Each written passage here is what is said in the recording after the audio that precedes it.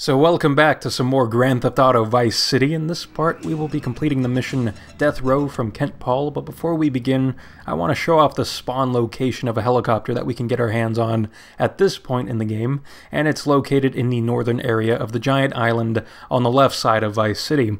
Now, the reason for pointing out this spawn location is because it makes this mission just a bit easier to complete, and the next mission super easy to complete by having your hands on a helicopter for both of these missions, and we will see that play out in this part and the next part, so that's all fine and dandy stuff.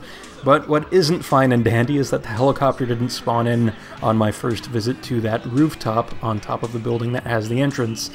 So what you can do in these older Grand Theft Auto games in a situation where a vehicle doesn't spawn at one of its set spawn locations is to just drive away and then come back to it. Now, something to keep in mind is that you'll have to drive a decent distance away from the spawn location before coming back to it, and it also might not work every time, so you have to rinse and repeat the process. Alright, Mus, I'm gonna save your Vera, mate. What the hell are you talking about? You know that wanker Diaz, the bugle meister? He's got your boy lugs. Word is your mate tried to jump him, didn't jump high enough, if you know what I mean.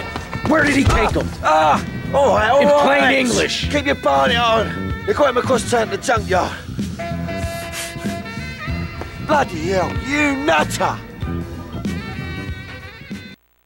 So normally I'd say that Tommy goes a bit overboard with his physical handlings of Kent Paul during their encounters over the course of this game, which I'm not against or anything, they're quite funny to see when they happen. But in a situation like this, which is a life or death situation for Lance, it is incredibly justified that Tommy roughs up Kent Paul a little bit.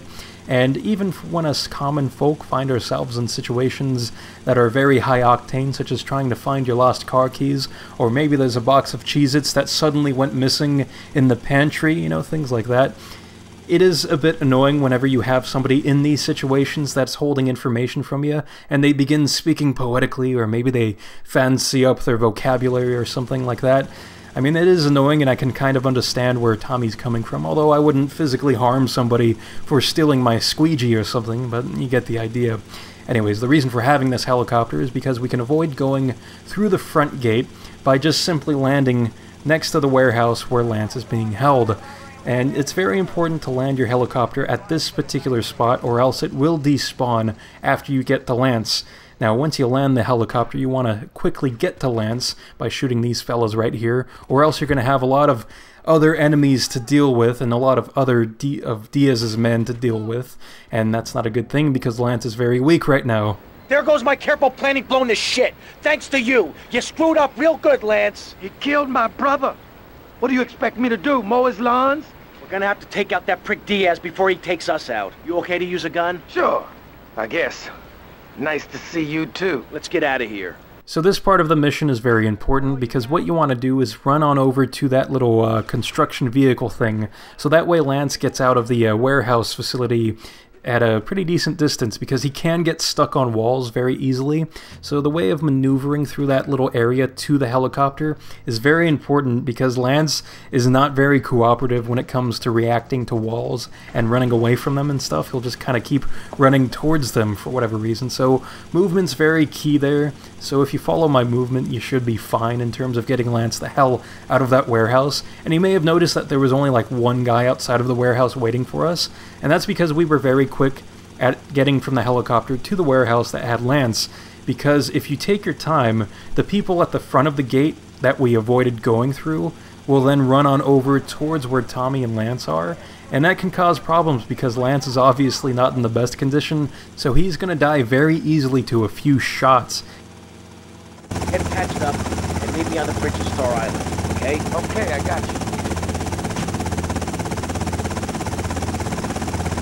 Oh man, fecal matter's going down now, and you may notice that we don't get any monetary reward for this, and that's because Diaz's men back at that lot area have a lot of money once you kill them, so that kind of compensates for not getting money as a reward for completing this mission, because you can just pick up the money from the dead men's bodies, I suppose, as well as their ammo. Tommy, Tomas, it's Cortez. Look, the French are giving me all kinds of trouble, amigo. Them hypocrites.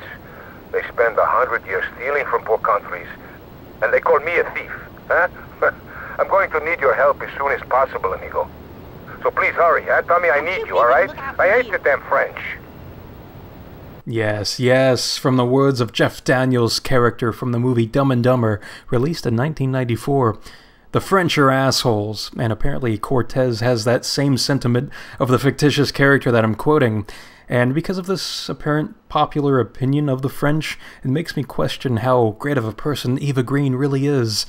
And that makes me sad if she does turn out to be a big ol' meanie. So, anyways, though, that completes this part. In the next part, things are getting hot and heavy for us, because we're going to be doing the mission Rub Out from Lance Van Stance. So, until then, I'll see you next time.